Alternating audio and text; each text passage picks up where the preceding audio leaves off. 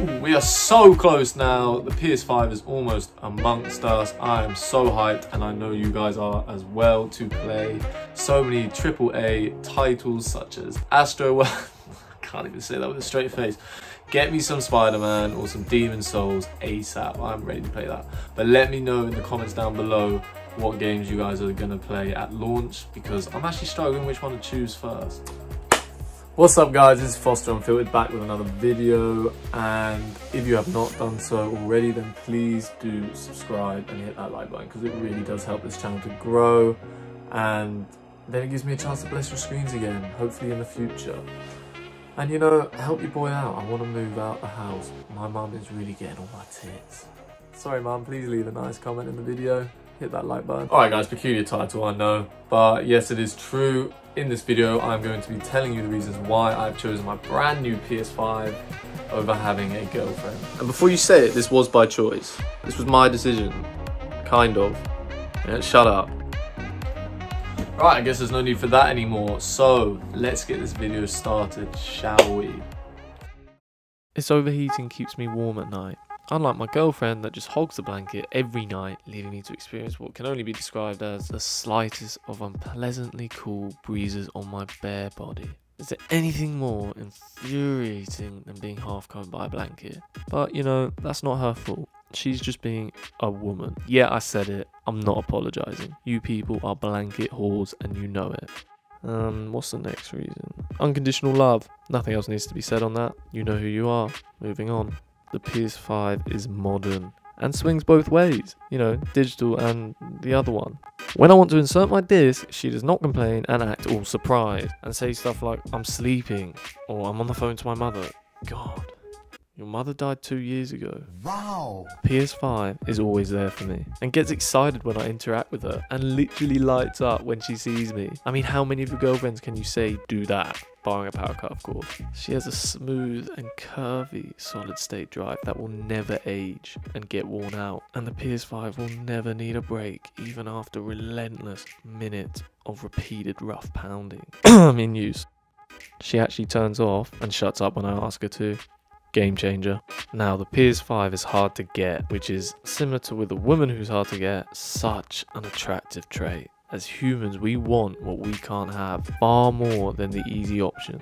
You know, like if we wanted the new Xbox. Oh, and the PS5 really is more elusive and harder to get than any girl, ever. Just ask all the poor lads who couldn't get their PS5 pre-ordered. My heart feels for you boys. I'll leave a moment of silence when I'm playing mine on launch day. Now, you guys know that soul-crushing feeling when you finally find the courage to speak to the woman of your dream, only for her to savagely reject you, leaving all your hopes and dreams of you two together dashed, leaving you in a puddle of your own filth in utter despair.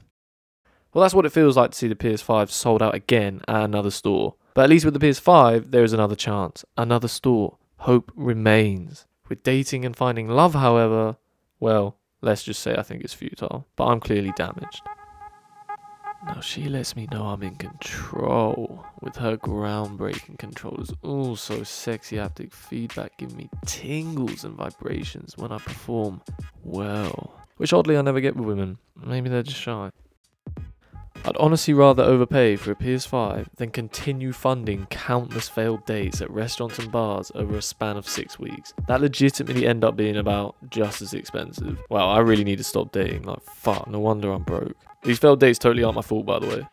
Now, for you tech nerds who are wondering where are all the facts and figures, well, don't you worry your sweet little heads, because this video has got you covered. Now, her sound output is recorded as low as 40 decibels, even when playing behemoth games such as The Last of Us Part 2 and GTA 5. That's immensely quiet for those of you who have no clue what the fuck decibels are, which, let's be honest, is probably quieter than most of your girlfriends snoring or chewing anyway.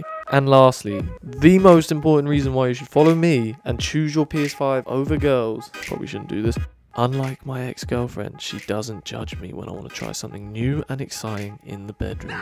So I bend her over and insert my hard disk, if you know what I'm talking about, and I slide in, all lubed up. Goat Simulator, because that experience is very accurate to how goats experience and see the world. yeah, boys, so there you have it. The reasons why I'm choosing to sleep with my PS5. Sorry, that's why I'm choosing my PS5 over having a girlfriend. Oh god, I'm so lonely. Right, if you enjoyed that video, then please hit that subscribe button for me. It really does help support the channel. I know I've already said that today. But yeah, as you can clearly see, I don't have a girlfriend, so I need your support. Oh, and let me know which PS5 games you're going to play at launch day, because I'm shit clueless and don't know which one to play, which one to pick. So yeah, let me know in the comments down below. Peace.